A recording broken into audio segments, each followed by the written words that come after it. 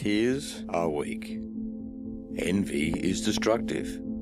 And anger is wrong. It's almost like we shouldn't feel anything. We spend our entire lives concealing our emotions, hiding our true feelings. Then we wonder why we have so much stress, anxiety, and depression. But what would happen if we just let go?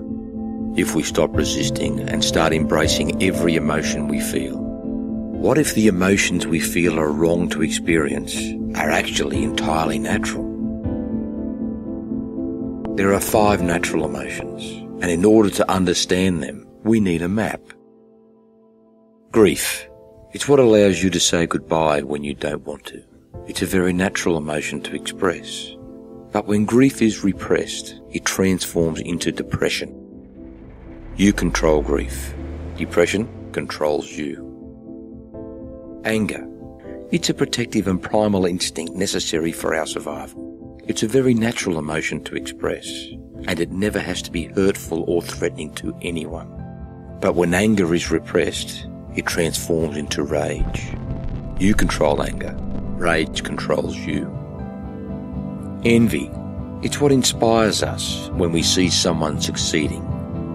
It's what drives us to climb to the top and be the best we can be. It's a very natural emotion to express.